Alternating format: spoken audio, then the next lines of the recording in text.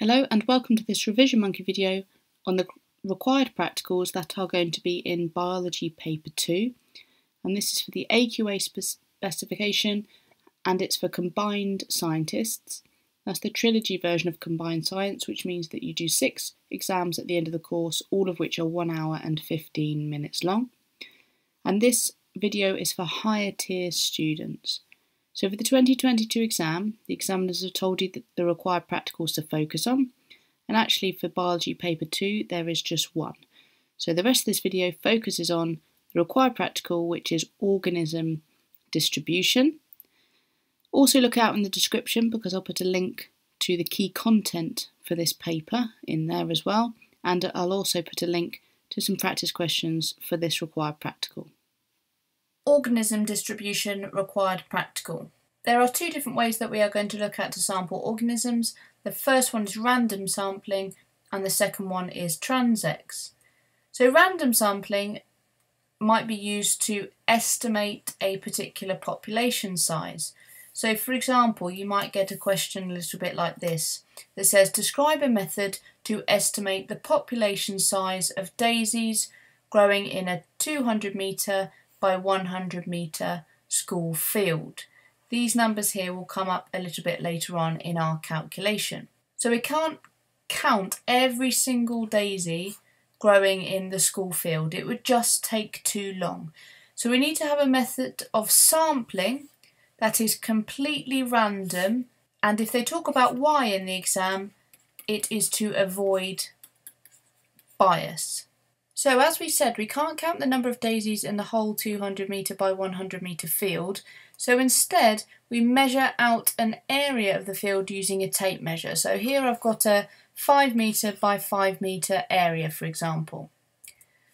We then divide this grid up into squares using string and number those squares 1 to 100.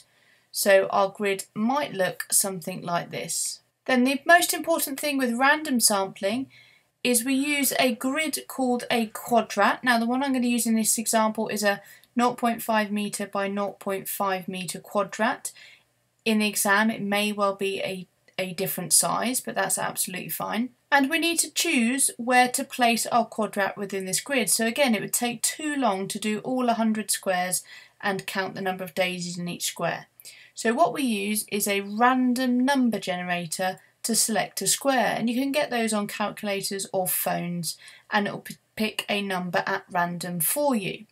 So we place a quadrat on that selected square and count the number of daisies present, and then we repeat the steps for perhaps 9 more random squares. So we might do 10 in total. So let's say our random number generator picked us out the number 9. What we do is we take our quadrat and we place that on square 9 and we count the number of daisies present. We would then repeat that for another square. For example, if our random number generator there picked us up 47, we'd place our quadrat on 47, count the number of daisies present, and again, for example, 72, again counting the number of daisies present. Now we'd repeat that for around 10 squares. So we've got different quadrats here and we've counted the number of daisies present in the squares. And we're going to then calculate a mean number of daisies per quadrat, and because we're going to use this number again in a minute in a calculation, I'm just going to leave it as a decimal rather than rounding it as I would do normally with a mean. So we've got a mean number of daisies per quadrat, and now we need to use this to estimate the number of daisies in the whole school field. So we need to know our area of our quadrat. So we do 0.5 times 0.5, and that's 0.25 metres squared. We need to know the area of the school field. So given in the question, it was 200 metres by 100 metres, so 20,000 metres squared. The next thing that you need to work out is the number of quadrats that would fit in the field. So we've got the area of our field divided by the area of one quadrat, and that gives us 80,000 quadrats. So if 80,000 quadrats fitted in our field and the number of daisies in each quadrat was 0.8 as an average, then the estimated number of daisies in the whole field would be our number per quadrat multiplied by the number of quadrats that would fit in the field. So 0.8 times by 80,000 would give us a total estimate of 64,000 daisies. A couple of key points then. Increasing the number of squares sampled will increase the reliability of the population size estimate. They may use the word reliability or they may use the word accuracy, but the more quadrats that you put down on that field, the more reliable your estimate is going to be. Now, for some organisms, calculating percentage cover might be more appropriate than counting the number of organisms. For example, you may well have seen something like lichen growing on trees or walls. If you wanted to sample lichen, you might use a really small quadrat, so just perhaps a 10 by 10 centimetre grid. In the previous example with daisies, we would look at one random square which we'd selected by our random number generator, and we calculate the number of organisms inside. However, with lichen, we can't do this because you can't see individual organisms. So instead, you might need to count the number of squares covered by the lichen. Now, all of the whole squares you can just count up like so, and then we will look at any partial squares that we've got, like perhaps this one and this one, where they could fit together roughly to make a complete square. And we would continue to do this, estimating the total number of squares that are covered by the lichen. So when we've got this, we use the equation the number of squares covered divided by the total number of squares times 100, and this will give us our percentage cover. So if I've estimated that 30 squares in total are covered by the lichen, there are 100 squares on the grid, so 30 divided by 100 times 100 will give us an answer of 30% coverage.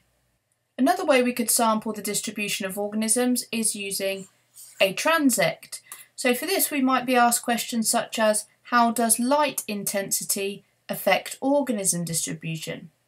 Or, how does the distribution of organisms change as you get further from the shore? So let's take this example in terms of seeing how light intensity affects organism distribution. So under the tree, the organisms will be subject to more shade than further away from the tree. So we can sample the organisms at regular intervals and see how the light intensity affects their distribution. So what we do is we'd lay a transect line, this could be a tape measure or some string, along the ground starting at the base of the tree. We would place a quadrat at the 0 metres mark and count the number of organisms, so for example daisies, or it could be something else that you're looking at, present in the quadrat. We would use a light meter to take a recording of the light intensity and record this in a table. We then repeat steps 2 and 3 at regular intervals along the transect line, for example every 2 metres. So we place our quadrat and our light meter here, here, here, here, here, each time counting the number of organisms, for example daisies or whatever we were looking at, and calculating the light intensity. Now I want you to imagine that we're sampling in a woodland, and along the transect away from the tree there's lots of long plants and long grasses. Now in this case we simply can't place a quadrat on top of the long grass, okay, because the grass is just far too long.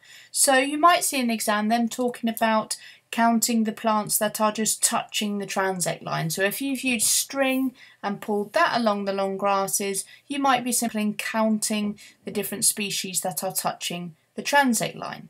Another thing to look out for, don't be put off if they talk about wanting to measure something vertically.